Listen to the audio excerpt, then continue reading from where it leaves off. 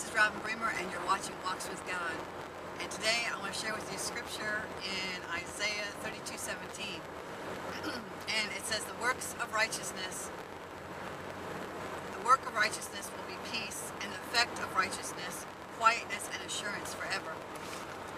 And the revelation that I got on that is basically when you know who you are in Christ, when you know that you are the righteousness of God in Christ Jesus, and you just have a revelation of who you are, that you come to God, that you're not inferior, that you don't have a shame consciousness, a worm in the dirt, that you're not guilty and sin conscious, that you know the blood of Jesus made you the righteousness of God.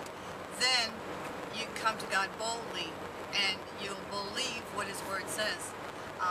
The effect of knowing your righteousness gives you peace and helps you to walk in power and authority because you know who you are in Christ Jesus.